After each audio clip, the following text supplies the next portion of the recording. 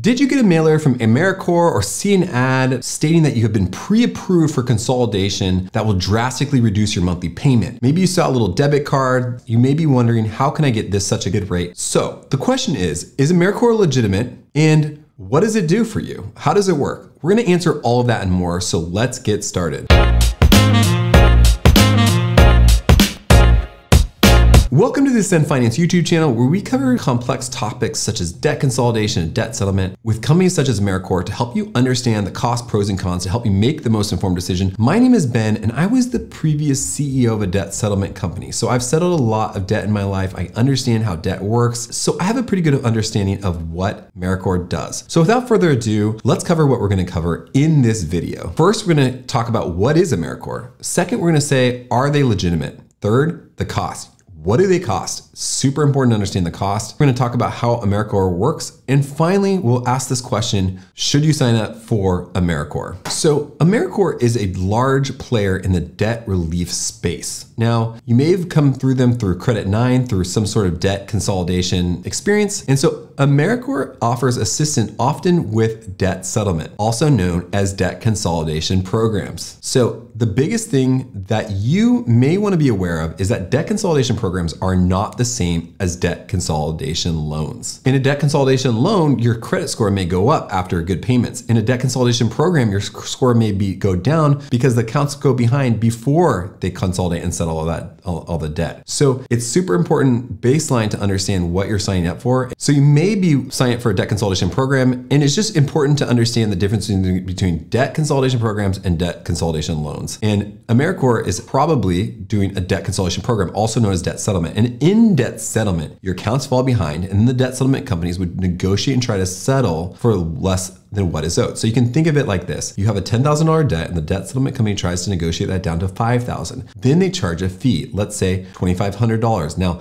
we'll talk a lot about fees later, and fees are one of the most important things. So just bear with me as we get to that. But there's three main cons that I want you to consider before you sign the dotted line, and we'll cover that in a little bit after we cover how Americor works. So is Americor legitimate? I believe Americor is a legitimate company. They are BBB accredited with a 4.64 out of 5 stars with over 1,000 reviews. Now, according to BBB, they've been around for 14 years and they're headquartered in California. Now, while the company maintains an A+ rating, it's also too important to understand the complaints. Now, they have 139 complaints in the last 3 years, and 46 of those are in the last 12 months. So you may want to consider looking at those complaints, looking at other reviews. I like to review companies for negative reviews first to really understand whether people are having consistent bad experiences with that company. So how much does Americor cost? Now, often debt relief companies will tell you that the fees included in their planned payment that they've already mentioned, and the planned payment's already a lot less than maybe what you're paying, but it's really important to know that the differences are often huge. So Americor could say, we're gonna charge you 25% of your enrolled debt, and many companies charge between 15 and 25%, and that amount can be monumental. So if let's say you have $100,000 in debt, a 25% fee versus a 15% fee is $10,000 in fees additionally. So because it's so important, we actually built a debt settlement cost calculator that I included in the link description below, and it really helped you estimate the cost of debt settlement and the duration. And we wanted it to be very comprehensive, hopefully not too comprehensive, but allow you to compare it to other options like nonprofit credit counseling or debt payoff planning or bankruptcy. Maybe you don't want to do bankruptcy, but at least you can compare your different options holistically in an unbiased way based on your data to get an understanding of what is best for you. And it's 100% free, it's personalized to your data, and it doesn't even require an email address. We know that debt is extremely stressful, so we wanted to produce a unbiased resource that you can use that can help you make the most informed decision about your debt. And if you do want help, we are there. We do complimentary evaluations, and you can get complimentary evaluations with different parties. But we just wanted this resource to be something that can help you understand your options. So let's talk about how Americor works. So when you sign the dotted line of a client services agreement, you'll probably sign up for the special purpose escrow account, and then funds will be taken. You may stop paying your creditor. So let's say, for example, you have an Amex that is owed $10,000. You may stop paying the $200 and start putting $100 to the escrow account. So the difference between $200 and $100 is that savings that give you a little bit of wiggle room every month, right? So let's say you put $100 to the escrow account for that account, that those funds accrue. And once it gets in a position where it's able to negotiate, they may negotiate a structured settlement, 12 to 24 months. Generally, if you're making smaller payments, they won't do a one-time lump sum payment. They'll do a structured settlement, and then you'll start making payments. And let's say, you have 10 other accounts. They would just go through those one by one until you get out of the program in that 36 to 60 month time frame. So I wanted to talk to you about 3 cons about debt settlement in particular that I think everyone should know about. Now, I think that debt settlement can save you money and it can be a great option, but in the context of these 3 cons. Now, there are other cons that I will add a link in the description, the debt settlement pros and cons, but I think it's important to understand these 3 in particular. One is debt collection lawsuits. When accounts go behind, the creditor may sue you. Now, a debt settlement company can still negotiate and settle the accounts often, but it might be at a higher rate than what they previously did. And getting a debt collection lawsuit, not so fun. So just important to know, a debt settlement company, a